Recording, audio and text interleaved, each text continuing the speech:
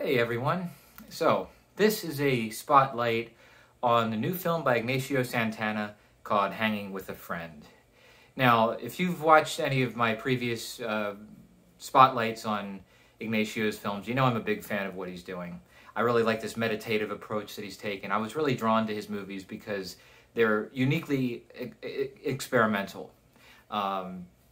He's really explored using these long takes, really extended takes that evoke a mood, and as I've said in previous videos, allows the viewer to kind of project him or herself into the image that you are watching.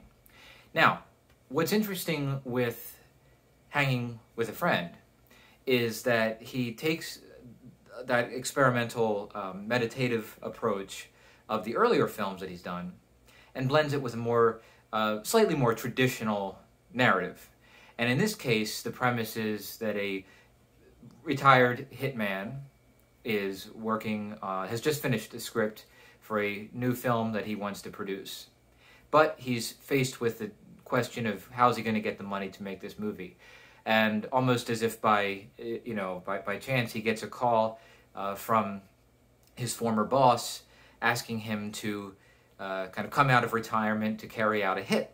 And in exchange, he's going to get the money that he needs to make his film. And he's faced with this moral dilemma, which is only heightened when he finds out who he is being asked to kill. That's the setup.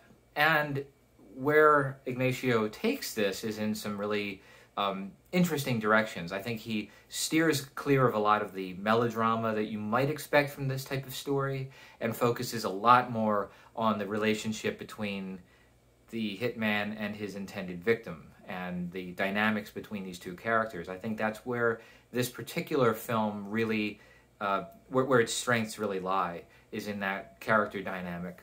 But like I said, if you enjoyed this meditative approach from his earlier films, that's there too. There's a lot of extended takes with very naturalistic, spontaneous feeling dialogue. It feels like almost like an improvisational conversation between these two characters. Works very well, I think.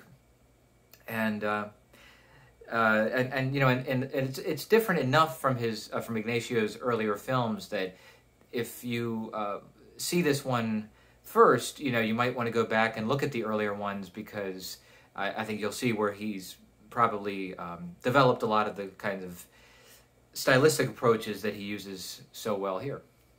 Anyway, I'll put a link to the film in the description below. Thanks for watching, and I will talk to you later.